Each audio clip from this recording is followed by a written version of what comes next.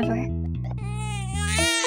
I'll play Dota one day, but I don't think I'll ever play League. Because I'm not relearning a whole MOBA. I mean, I'm probably gonna have to relearn Dota if I want to play it. I mean, they probably haven't changed the heroes like completely. I could probably still be Witch Doctor. You can just play ARAM. Even that one, don't you have to know? Isn't it even more important to know in ARAM? Smash everything. That's what Dota players always feel superior to League players because they always say things like, oh, in League, you just button mash. You just mash all your skills. You just skill spam. You don't even have to think about it. You don't even have to strategize. My game better than your game. Me superior to you.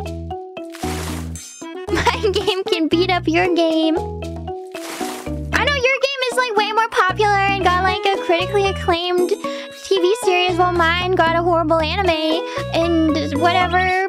But mine, haha, my game has a bigger prize pool than your game.